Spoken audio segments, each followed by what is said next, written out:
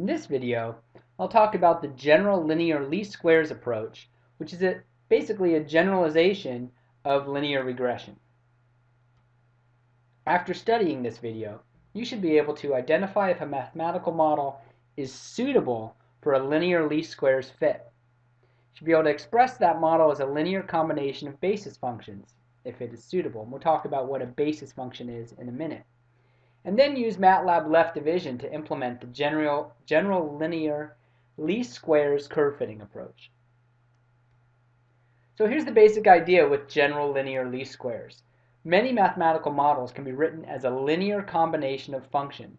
So recall that a linear combination just means it's some summation of some constant a sub I times some function f sub I of x would be a linear combination. Again, that's a summation sign of functions. So in this formulation, what we're going to do is consider a general linear model where we're going to have a mathematical model defined by y equals some a naught times z naught plus a1 z1 etc.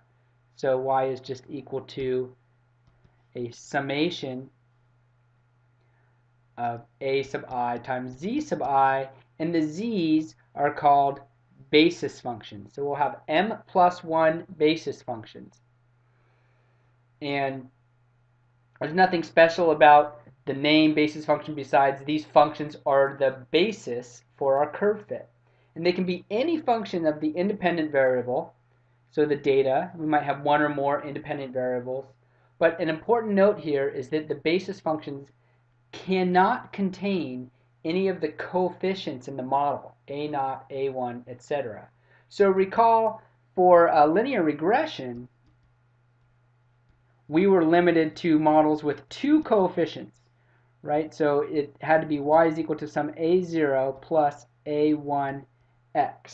And we can generalize that to this approach and call that y is equal to a0x raised to the 0 plus a1x, where our z0 is x to the 0 and z1 is just x, right? Because this equals 1. So we're just going to generalize that idea now, where as long as this is a linear combination of functions, or if it can be transformed into a linear combination of functions like we did those transformations in the last video, then we can use this general linear least squares approach for models that might have more than two constants. So let's see how that works.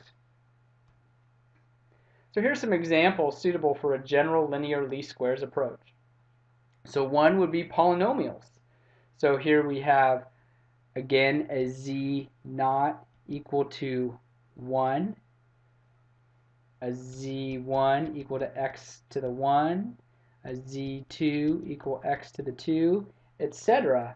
So a polynomial works as a linear combination of basis functions where each basis function is an increasing power of x. Another option could be a linear function of more than one variable. So again, here we have some constant here. Again, the basis function z0 equals 1. And now x1, that's just z1 equals x1, but now z2 is equal to x2. And we might have other independent variables. Say we have two or more independent variables in the problem. We'd have at least three constants for two independent variables, a0 plus an a1 and a2. Another example could be a decay model like we had for the parametric analysis early in the course. Note, in the case where the decay rates are known, we can formulate this as a general linear least squares model where z0 is equal to e to the k1x and z1 is equal to e to the k2x. And that's okay as long as k1 and k2 are known constants. If this model has four unknown constants,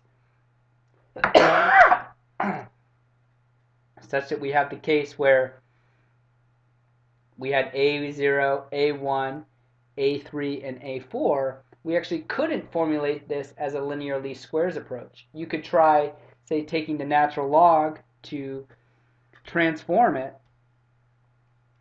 Natural log of y is equal to natural log of a naught e to the a1x plus a3e to the a4x, but that actually doesn't get us anywhere because we can't further simplify that natural log. And again, the problem here is we cannot have a z equal e to the a1x where this a1 is one of the model constants or parameters that we are seeking with the curve fit. So how about this one? Here's another example. Y equals a naught e to the a1x times the cosine of a3x. So we can try simplifying this a little bit, or try the natural log approach again to transform it. So we get natural log of y is equal to the natural log of a naught e to the a1x cosine a3x. And we can use that product rule for natural log. So this is equal to natural log of a0, which we could just define as some new constant, plus a1 times the natural log of x plus natural log of cosine a3x. So this one is okay. We could have a z naught. We can just redefine, it's just a constant, so we can just redefine that, and z naught equals 1. This one is okay. We could have a z1 equal to natural log of x, but this one is not an okay basis function because the constant is inside the function. So just beware of that when you're evaluating whether or not a mathematical model is suitable for this approach. So now that we've talked about how to find out if a model is suitable, let's look at how we implement the general linear least squares approach. So the first thing that we do is actually just plug the data points into the model equation. So if here's our general model equation, y model is equal to our linear combination of basis functions, we can get n linear combinations, and again, n is our number of data points that we're using for our curve fit, simply by plugging in the data points into this model. So we'll get yi plus a0 z0 plus, and this I would be the basis function z evaluated at the data point xi, and same with the rest of these basis functions. Now this isn't going to be an exact fit, so we've introduced some error, and that's going to be our residual of the ith data point. So we can write this in matrix form as y is equal to za plus e, and now we have a vector of residuals. And z is going to be a matrix of basis functions evaluated at our data points. So the first row would be all of our basis functions z evaluated at our first data point x1 on down to our last row where are our basis functions z evaluated at our last data point xn. So once we've done that, we've got this linear system for y.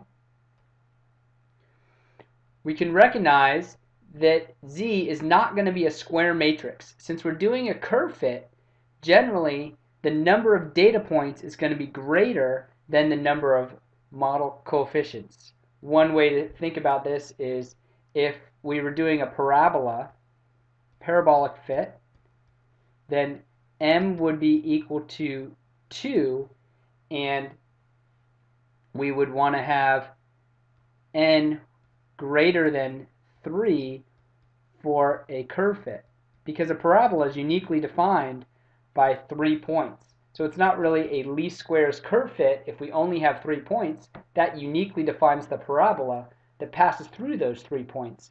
And that's actually more of an interpolation problem that we're going to talk about in the future. So we know that it's not square. It's actually an overdetermined matrix. But we can still use, recall that MATLAB left division can still work for an overdetermined matrix. So we'll just use left division.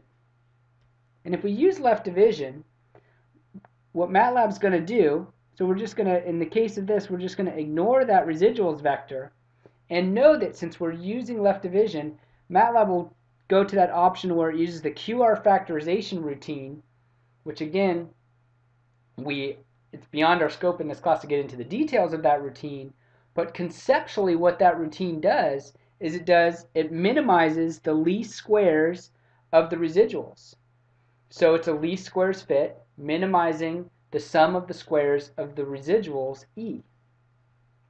So hence the name linear least squares. So this is still a least squares fit, but we no longer call this a regression because it's not tied into the linear regression. Incidentally, QR factorization is the way that the polyfit function works.